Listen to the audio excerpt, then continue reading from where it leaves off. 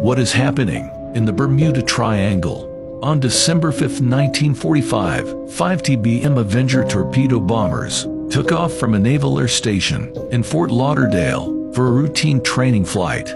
However, when flying over the Bermuda Triangle on the way back, their compasses began to malfunction. Alarming messages soon began to come via the plane's radios that they were lost.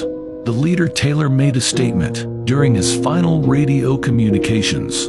"Everything looks strange. Even the ocean doesn't look as it should. It looks like we are entering white water. We're completely lost."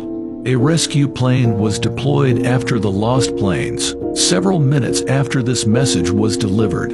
However, when the plane reached the last known location of Flight 19, it vanished as well. That day, 27 persons mysteriously disappeared, including pilots and crew. Until now, no planes or evidence of wreckage have been discovered. That is why people are curious.